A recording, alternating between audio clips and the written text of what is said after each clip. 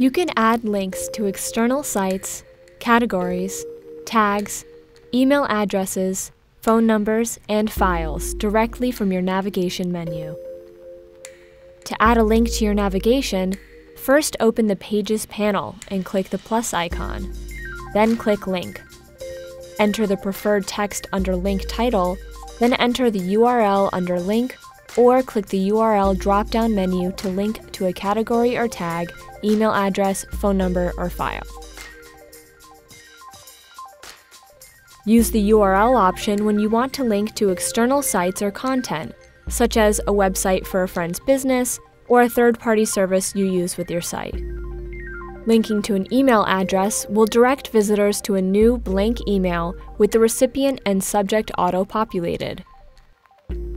You can link to an existing file on your site or upload a new one.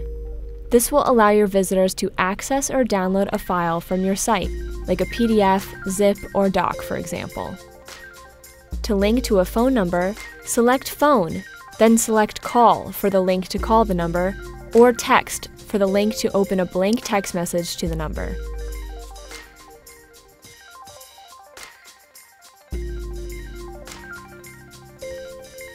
To add a link in a drop-down, create the link, then click and drag it into the drop-down, or click Add Page under the drop-down to create a new one.